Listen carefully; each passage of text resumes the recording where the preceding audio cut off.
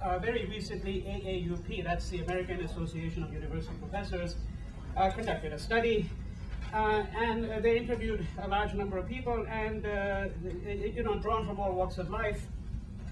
And the study states that 70% of Americans who were interviewed for this study thought that the university should, as its primary function, provide job training. Right? That should be its primary function, not really to promote what we might call analytical thinking or anything of that kind. Much less think about things like the cultural inheritance and the intellectual inheritance of civilizations and so on. 50% people thought that scholarly work, or much of it, is in fact entirely irrelevant.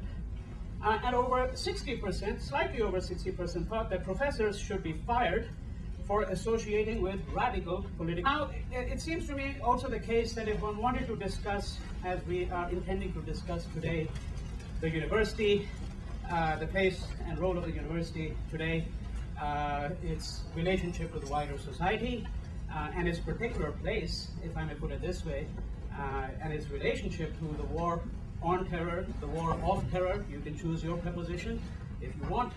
But it seems to me that these are obviously the much larger kinds of questions that we want to address. But some of the backdrop to that is unquestionably the fact that there is, it seems to me, a strong anti-intellectual tradition in American history. I think that this has some bearing on how we understand the place of the university today and historically. Let me suggest a few other considerations that it seems to me are important, and perhaps the speakers today will choose to dwell on some of these observations. We all know that some of the architects of the war, so notwithstanding the fact that there is a kind of a inherent, it seems to me, distrust in the wider public about the nature of universities and the role of intellectuals, that nonetheless we do know that the architects of the war, many of the architects of the war and their supporters, have been drawn from the ranks of the university, not just universities, the elite universities indeed, right? There is a case of Condoleezza Rice, former provost at Stanford, Wolfowitz, dean of the Johns Hopkins School of Advanced International Studies.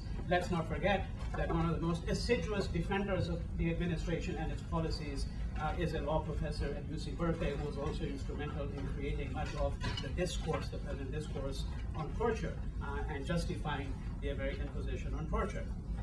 We also have, at the same time, it seems to me, a number of attacks, if I may put it this way. I use this word rather loosely here, but there's no questioning the fact that there have been a number of assaults, investigations, and attacks that have been concentrated on universities and intellectuals. In other words, there are various attempts to suppress what one might describe as dissenting views. These dissenting views run the gamut from particular positions espoused by individuals.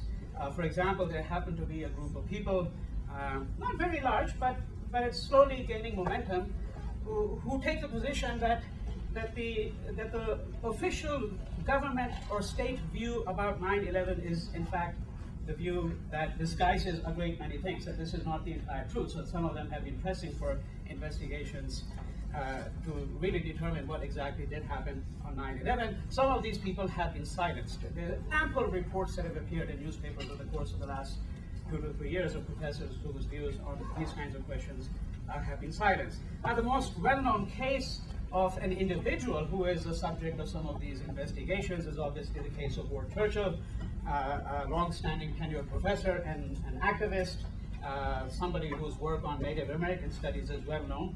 I also do know that the work is highly disputed, but nonetheless, notwithstanding that fact, if you look at the case of Ward Churchill, whose firing has been recommended, in fact, we are now at the last steps, so to speak, of the investigation into this.